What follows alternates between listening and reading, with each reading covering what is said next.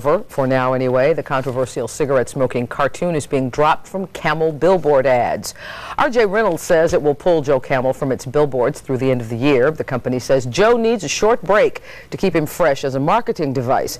Anti-smoking advocates have ripped the campaign, saying Joe Camel was designed to appeal to children. The people in New Jersey's Bedminster School District are looking for the high road, and there's hope that a new educational program might lead them there. Bertha Coombs has more on a new project that you might call a class in courage. This is my mom. This is Eftehia. Isaac Dostis' life changed after meeting members of his family who'd survived the Holocaust. Seventh graders in Bedminster seemed moved too as he told how his uncle tried to transform the number Nazis tattooed on his arm with a sewing needle.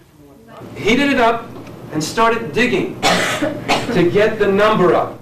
The Holocaust stories now form the last class in a course he and his wife Diana teach called Moral Courage, a Way of Life.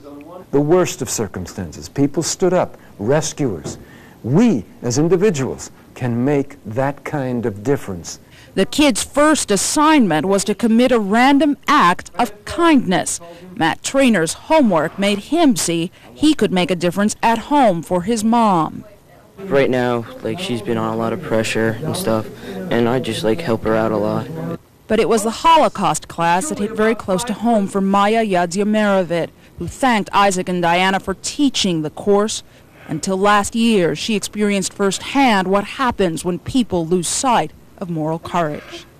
I come from Bosnia, and the last class we had, they talked about war and everything, so I just kind of got sad and remembered about my country.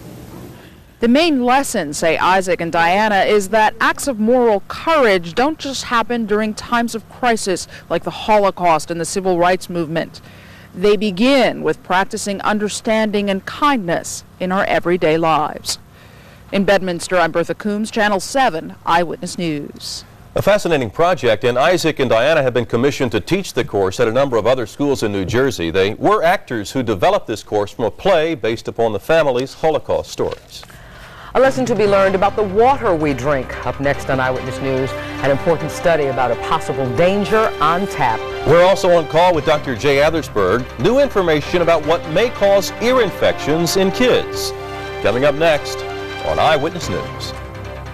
Their dreams evaporated in both the 1991 and 1992 World Series. Watching the Minnesota Twins and Toronto Blue Jays celebrate the fulfillment of their dreams has left a residue of disappointment and frustration for Atlanta's veterans.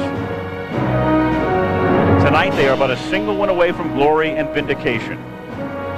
In his first World Series, baseball's best pitcher, Greg Maddux, is poised and ready for the clincher after dominating the Cleveland Indians in Game 1.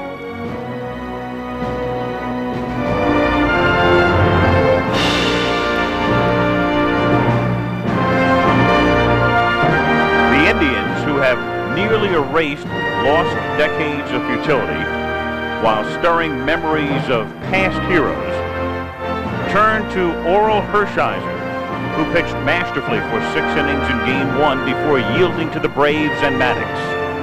Can he stop the Braves tonight to give the Indians new life?